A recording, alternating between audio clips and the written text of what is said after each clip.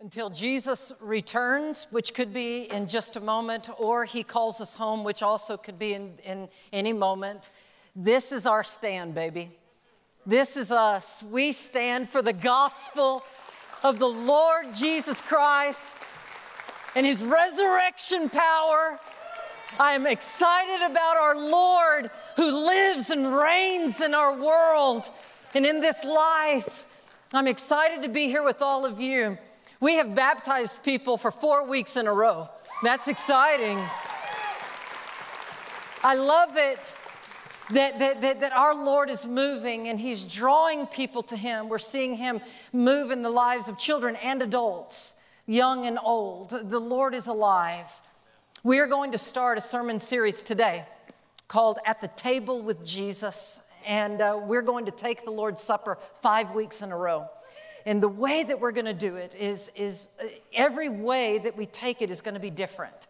And it's going to reflect the theology and the teaching that morning, because truly the Lord's Supper is just so deep and there's so much symbolism to it. There's no way that just one sermon can encapsulate everything that it means. And so each time that I preach, the theme of that morning, we're going to take the Lord's Supper in a way that's like it. For instance, this morning, at the table with Jesus, the title of the message is called Homecoming. And how do we take the Lord's Supper in a way that represents homecoming?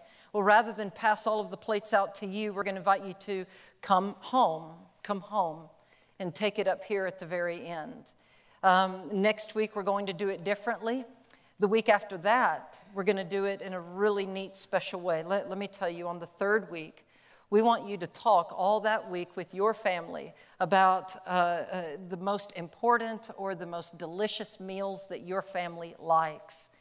And we want you to do the Lord's Supper at your house after worship. I'm going to give you all a script. We're going to pass it out when you come on that morning, and you can take it home with you.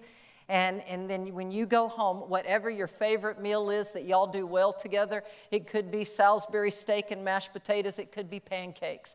What is your favorite meal that your family loves and cherishes? Because that morning I'm going to be preaching and talking about it. And that day you go home and you do the Lord's Supper as a family. And then on the fourth Sunday, you do the same thing. You have a meal at your house, but this time it's different. You're going to invite church members. You're going to invite people from the outside. Find people that will make your table full. All of the seats at your table, may they be full 4 weeks from now. And you also do a meal that day at your house after the worship service. And then on the last day, the fifth Sunday, we're going to do the Lord's Supper as an entire church family, a full meal at the Highland Lakes Baptist Encampment. And it's going to be a unique way that we do it, and I'm excited about it. But today, homecoming. Turn your Bibles with me, please, to Luke chapter 15. Luke 15, verse 11.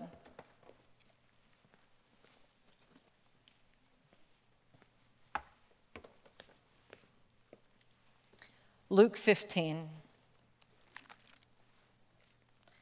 And you are welcome to stand if you would like as we read God's word together.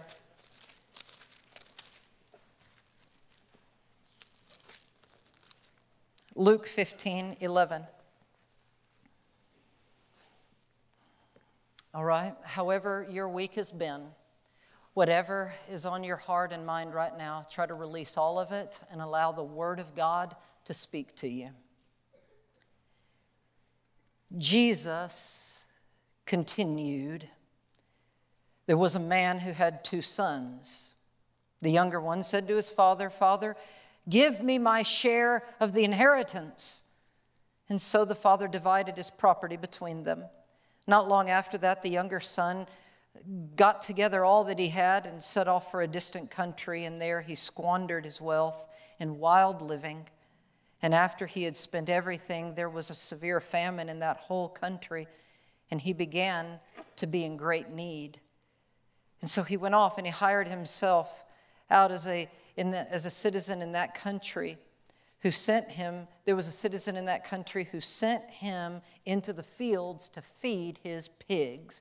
Now, y'all, we don't have time to get into the cultural implications of that, but this young man is a Jew Do Jews like pigs? No, no, no, no, no. And you find a young man now who has gone to another place, and he is feeding the pigs, and it gets worse than that. It says, and he longed to fill his stomach with the food that the pigs were eating. A Jew, not just with pigs, but eating with the pigs. It doesn't get any lower. And because no one gave him anything to eat. Verse 17, he came to his senses, and he said, how many of my father's hired men have food to spare? And here I am starving to death, eating with the pigs. I will set out and I will go back to my father. And I will say to him, Father, I have sinned against heaven, against you. I am no longer worthy to be called your son. Make me like one of your hired men. And so he got up and he went to his father. But while he was still a long way off, his father, who was waiting and watching for him, was filled with compassion when he saw him. And he ran to his son. He threw his arms around him and he kissed him.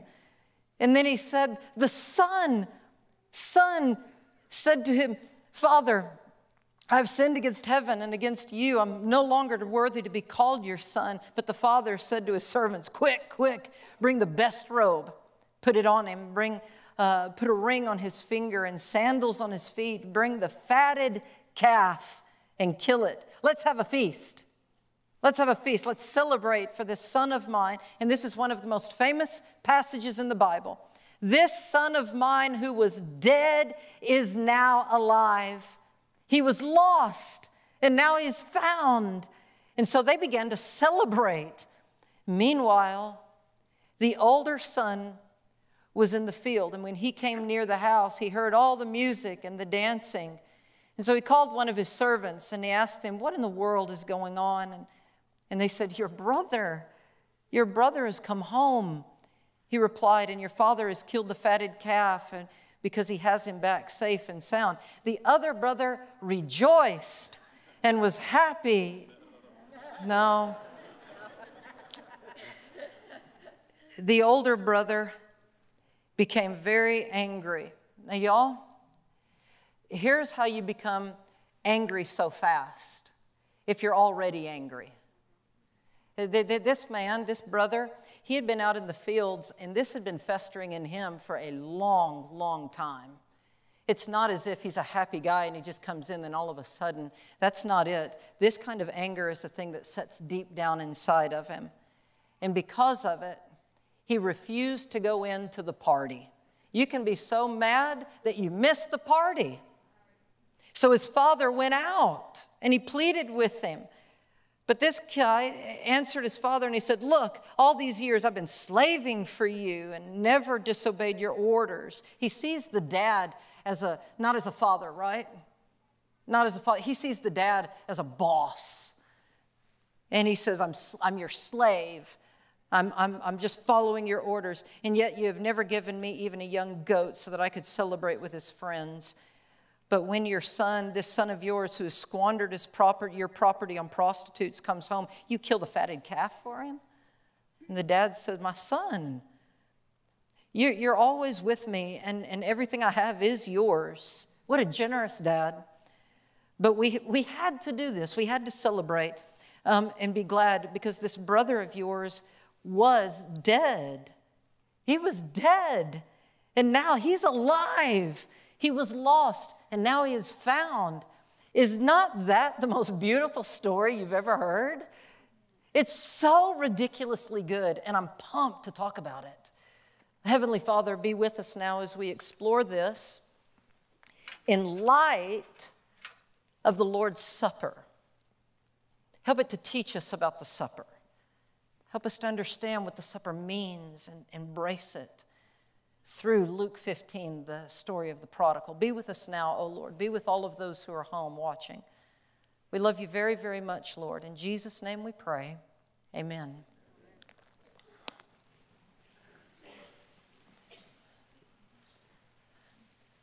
Today we are taking a very deep look into all that God intends for the Lord's Supper to be.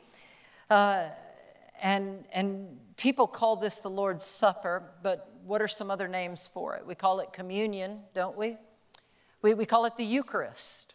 We call it all kinds of things like that. I call this series At the Table with Jesus. Fairly regularly, somebody asks me questions about the Lord's Supper.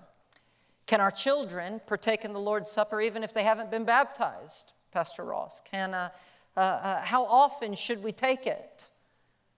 They say, can somebody participate in it even if they're not a member of our church? Can somebody participate in it even if they are very distant from God?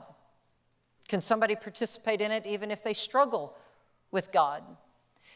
When we do it, how formal does it have to be? When we do it, are we being serious enough with it?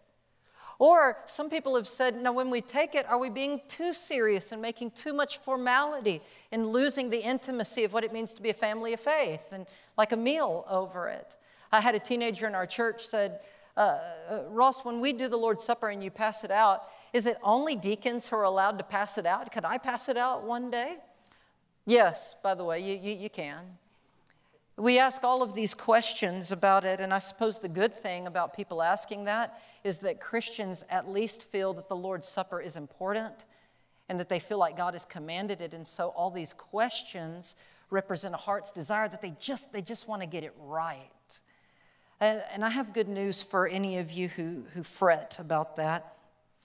When you do the Lord's Supper, as long as you keep Jesus Christ at the center of it, and as long as you have this desire that everybody around you, that everybody in our world even are so valuable to the kingdom of God that your heart's desire is for them to be welcome at the table too. If you get Jesus right, and if you have love as you're taking this for other people, y'all, you really cannot mess up the Lord's Supper. You can't. It's because Jesus has already done it. It's kind of like how I get real stressed out before Easter and I think, oh goodness, if I preach a bad sermon, I'm going to mess up Easter. And Megan reminds me, Jesus is risen, dude. You can't mess up Easter. It's a victory with or without you.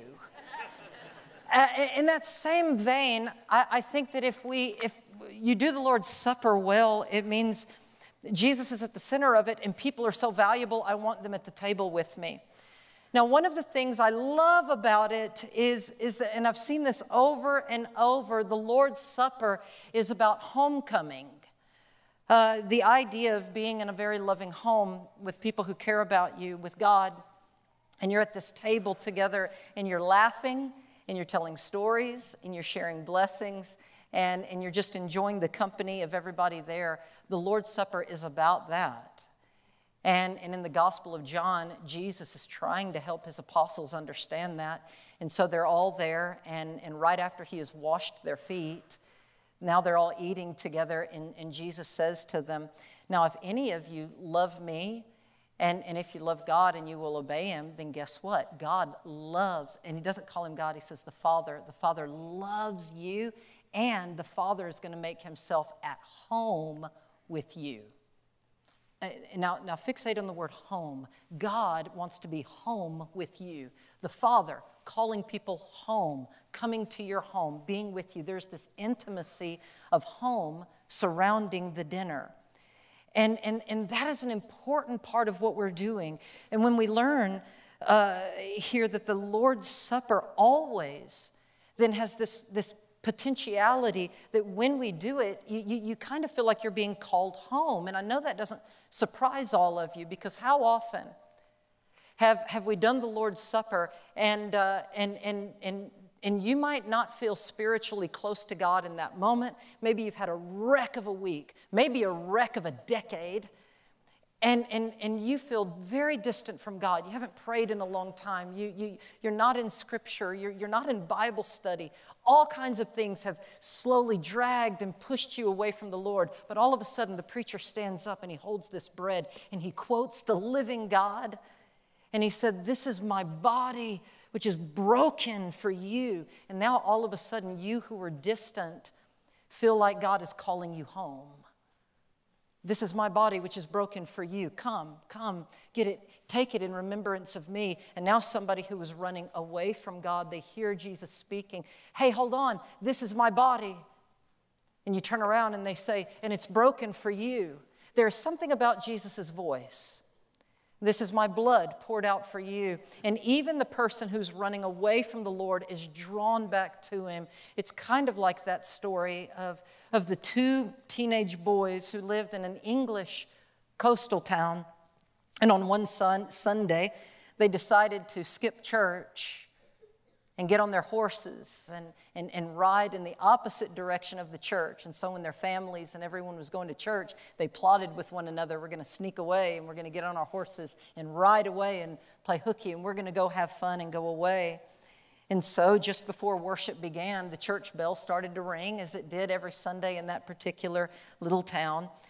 But the boys weren't going the direction of the bells. They were going in the opposite direction. They got on their horses, and as fast as they could, they're going in the opposite way. And at the beginning, the church bells were very loud, and they could hear it. But the further and further they got away on the horses, they're a quarter of a mile. Now they're at half a mile.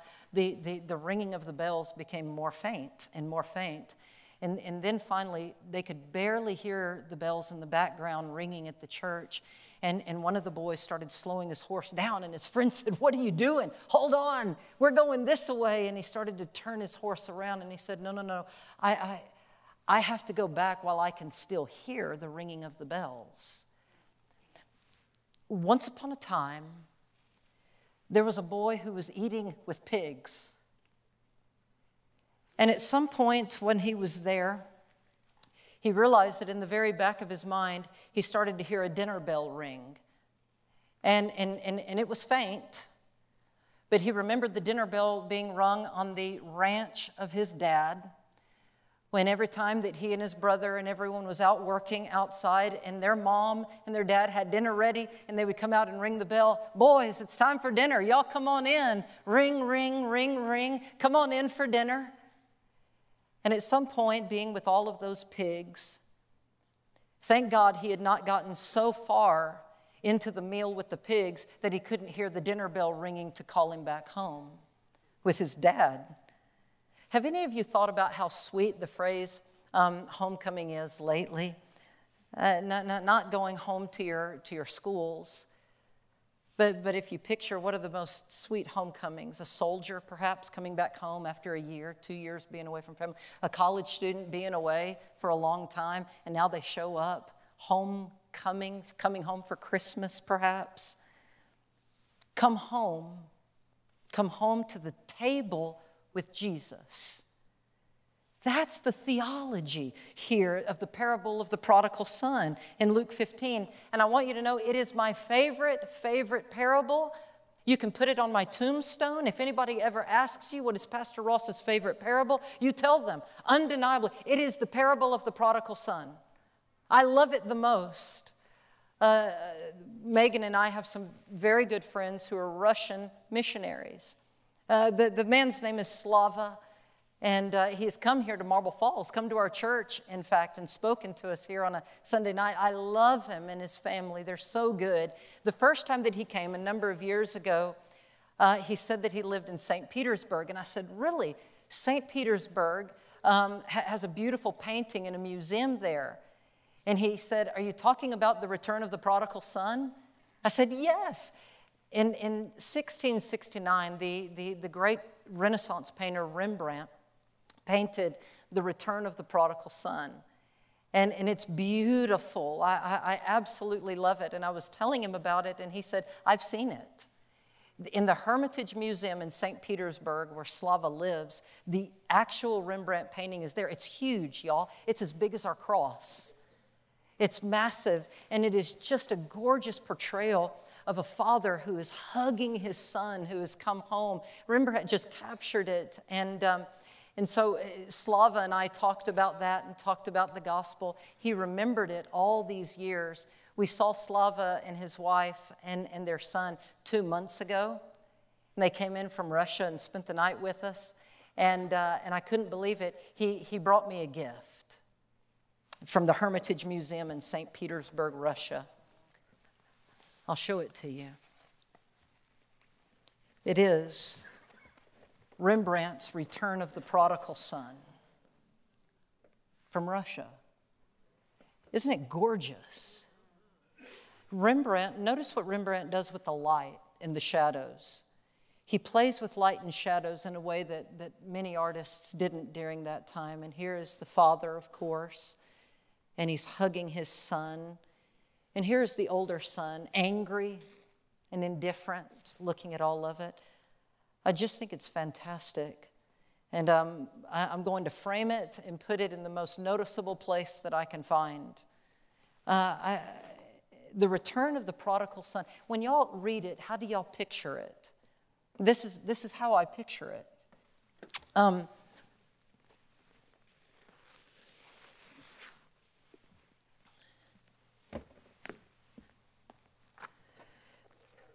The story in Luke 15 contains some of our most precious theology about the Lord's Supper and how we do it.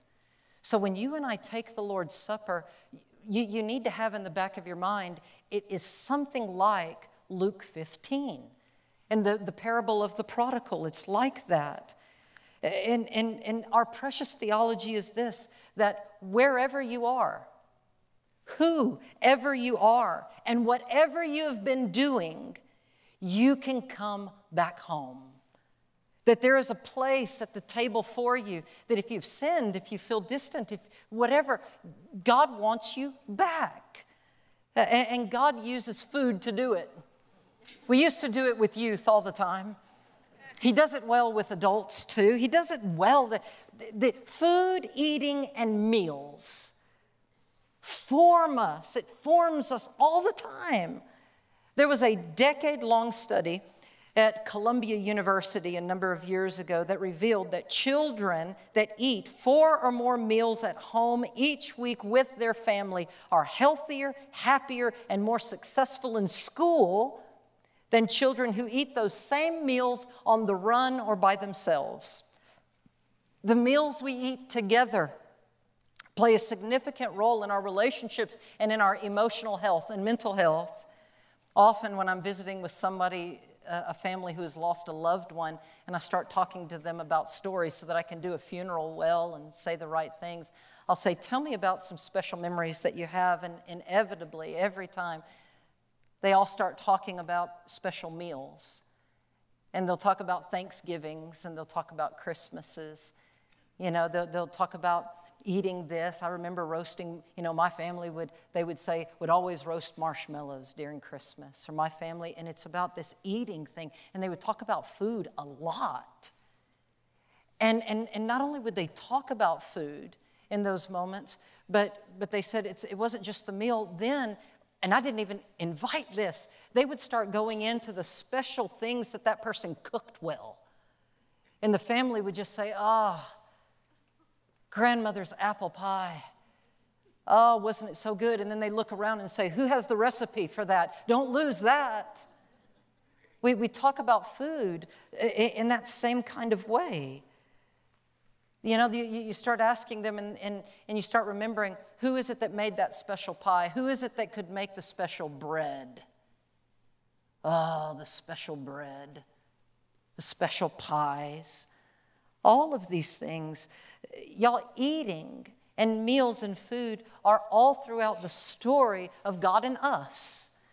We are emotionally, mentally, and relationally and spiritually formed when we have meals together. And if you doubt that, I want you to test it like this.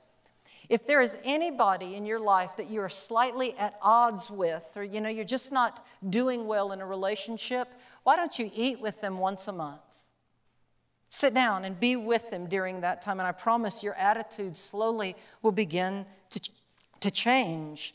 Food and meals together are the basis of what we're talking about, the Lord's Supper. It's not supposed to be, it's a symbol. When we take a piece of bread and a cup, it's actually a symbol of a full meal. God's hope is this, that my goodness, with all the things that tear a church apart, if they could just eat a meal together regularly, they will love each other a whole lot more. The meal The food is exceedingly important in all of it. In fact, in Luke 15, there are several meals here in the text. And if you're not careful, you'll miss one of the most important ones. I bet you got the most famous one, though. When you read it, all of y'all probably know, if I were to say, where's the big meal in the story? You'd say, well, when the son comes home. Right, the son comes home and the dad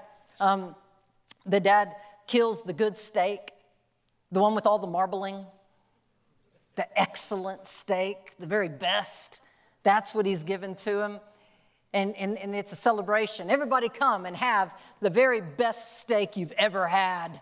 That's what we're giving to you, the very, very best. And that's, I love that meal. That's the way the Lord's Supper should be. Come home and share it. I love it. But, y'all, that's not the only meal in the story. Where's the other meal? It's the one with the pigs. The meal with the pigs is very important, but we miss that one sometimes. Did you notice? It's at the trough, not the table, where he starts to dream of home again. It's at the trough, not the table, where he starts remembering the love of and the food of the Father. It's at the trough when he finally starts to understand the very, very important truth that you can either have the pig's supper or the Lord's Supper, but you can't have both. You got to choose. And often when you choose the Lord's Supper over the pig's supper, it means putting down pride. It means putting down arrogance. It means that you have to start admitting that things don't go well when you're in charge of it all. It means desiring to repent and be tender-hearted and loving. It means to seek forgiveness. And because it requires all of that, that's why going home is sometimes hard. It's difficult. And I get it. I get it. I've resented and struggled going home to God before because all of the things in my life that I need to put down to go back to the Father. I get it. And because it's hard, I wonder how long it took for this young man how many meals did the pigs did he have to eat? How long did it take? I don't know. Bon Jovi, my favorite 80s rock star, sings a song called "Who Says You Can't Go Home?" Now, if that song was about being home with God and home with each other in the church, which it's not, but if it was about those things, the answer to his question, who says you can't come home, the answer is the devil. Satan, and he says it all the time. That when you're distant from God and you think, I think I want to go back, the devil will say, you can't go back home. You're too far gone. You can't go back to your church. You can't get plugged back in. You are too far gone to go back and be intimate with all these people again. You can't. You can't go back home. There is a very real and palpable power, a force that will stop at nothing to keep you all and to keep me disconnected from the Lord and disconnected from each other and disconnected from anything that's lovely and anything that's hopeful and anything that's loving. And so what we do is the forces of pride and other sins, we just invest more and more in them. And y'all, the forces of pride and other sins can become so incredibly strong, so strong that people end up choosing to stay with the pigs and they keep eating with them. In fact, you can eat with the pigs for so long that the food of the pigs starts to taste normal. And it's like, this is okay. And you forget what the steak with the Father ever even tasted like. You can forget and that the dinner bells of the Father are ringing for you to come back home. And you think, no, I think I'm good. I think I'm good here because the food of the pigs has started to be normal for you. For instance, like the man Like the older brother who was just so angry about all of it that he couldn't come in and taste the party and be a part of all of it, like the angry brother. I think of that.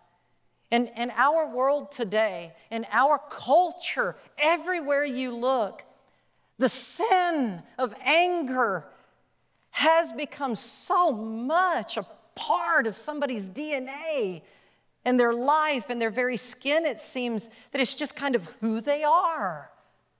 You can't talk to them without them running something down and choosing to be angry, that there is nothing of joy and loving and loveliness at all in their mind anymore. Anger is not bitter any longer. Anger tastes just fine. Just fine. And if you want a litmus test to test whether or not anger tastes just fine to you, then Christians are doing this, and I've seen it. The angry Christians begin manipulating even Jesus Christ so that Jesus justifies their anger, so that when they close their eyes in worship or close their eyes in prayer, the Jesus that they see is the Jesus who is turning over tables first and foremost. The Jesus turning over tables is their favorite Jesus. They love that Jesus. That Jesus has sadly risen to the top of their doctrine in almost a heretical kind of way. Not the Jesus who is a Lamb of God. Not the Jesus who sits on a cross and says, Father, forgive them, for they know not what they do. Not the Jesus who says, blessed are the peacemakers. Not the Jesus who says, Peter, put away your sword. Not the Jesus who says, love your neighbor. And very much not the Jesus who says, love your enemy. Not that at all. Sadly, they have allowed this other thing to rise to the top, and they say, you see, that's why I get to be mad at everybody and create this odd doctrine thing where a very shallow, a centimeter thick kind of theological argument about how even God is happy about their anger. And they've lived in the ugliness for so long, it feels normal to them to do so. It now is just a part of who they are. That is when the pig's food tastes fine to you and me. And you know, all sins can be that way. You lust so much that you can't even imagine a life without lust or pornography. It's drinking so much that you can't even imagine what life would be without it. Jesus is saying here to everybody that no matter what the pig's food has been for you, there is a better way. And he invites you, for the love of God, come home. Come home. Please put it all away. Who all needs that kind of homecoming?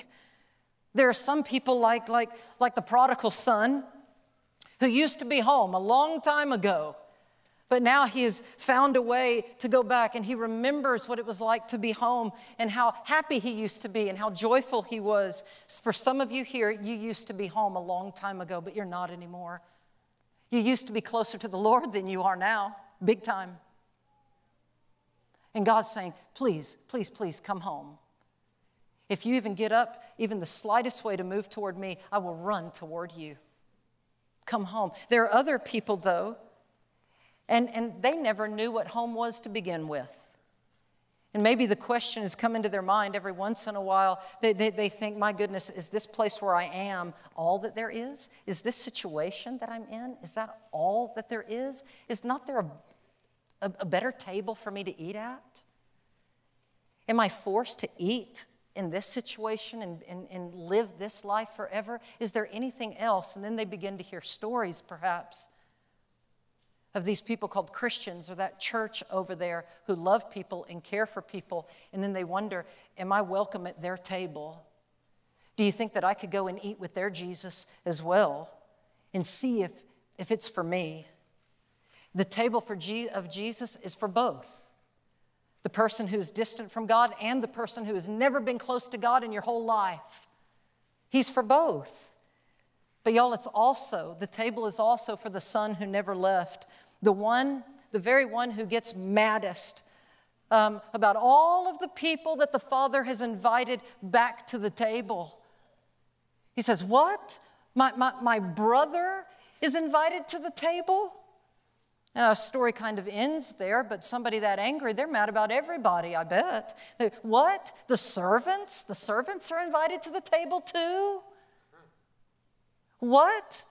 The neighbors down the road who kill our sheep and steal our cows, they're invited to the table. What? The distant relatives that, Dad, I know you don't even like? They're invited to the table too? And the dad says, yes, because you got to understand, lives are changed at my table. Luke 15. In this text, the Lord's Supper is a homecoming. It is a yes on top of a yes on top of a yes for everybody. Because, y'all, in this story, it really was never about the Son to begin with. It was always about the Father. Always. A Father who forgives, a Father who is generous, a Father who provides, a Father who cares, a Father who opens his home and his heart that we might have hope. A Father. And that, my friends, is how Jesus pictures all of this Lord's Supper business, with a great invitation to them. So let me ask all of you as we close, where is your home? Where do you feel most at home? Where are you the most relaxed and feel comfortable? 1 Peter says that you should not feel comfortable in all the things of this world, that you are exiles, aliens, pilgrims, that this world is uncomfortable in a lot of ways to you, meaning we are never, ever truly at home in the things of this society. And the closer we get to God, the more uncomfortable we are in all of these things. And we start to realize that no worldly idea is perfect for us. And there may be some worldly ideas and some things that they're close, yes. I get involved a little bit with them because they're close to the kingdom of God, and then something is said, something is tweaked, something moves, and you're like, that thing that I thought was good is still not godly. It's not godly. I'm still uncomfortable in all of it. Y'all, that's why the world's best philosophies, the world's best politics, the world's best idols, the world's best successes, without Jesus, it's all just eating with the pigs. All of it. And that's why the Lord wants you all to come home to something better than all of that. And if you do, he says, if you get up from a moment and put that aside, and if you have the courage to do so, just stepping out for a moment, if you will come this way, I will run and meet you where you are, because I have been watching and waiting for you. Will you bow your heads with me? This morning, if you feel like you are the prodigal in a way, or if you feel like you need to put something down, something that's all-consuming in your mind and in your heart, you got to put it down. Or maybe you don't know Jesus at all, and you're a youth and you've never given your life to him. You've never been baptized like we saw this morning. Your God is calling to you now. And he's saying, I love you. Come and give your life to me. Meet me here at the Lord's Supper. Wherever you are, now is your time for a homecoming church to share in all of it. As our deacons come forward and get everything ready, the music is going to start playing right now. And I want you to take just a moment. I want you to think about holding this bread that's broken for you and tasting the cup that's poured out for you. Really think about it just for a moment. I'm going to pray for us in a minute, but right now, I just want you to think about that. Would you do that as they get this ready?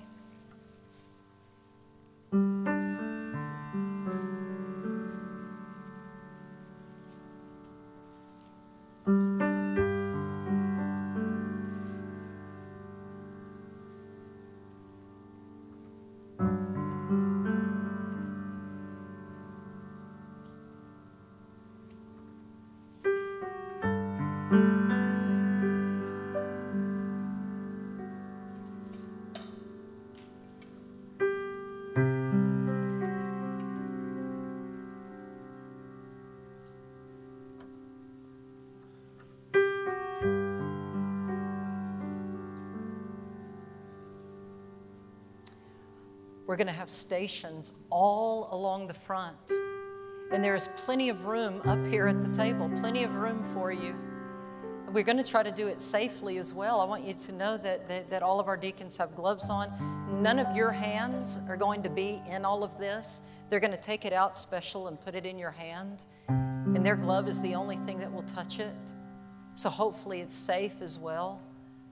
And I want you to come and I want you to hold it. They're going to say, this is my body, which is for you. This is the cup poured out for you. And I want you to pray and thank God.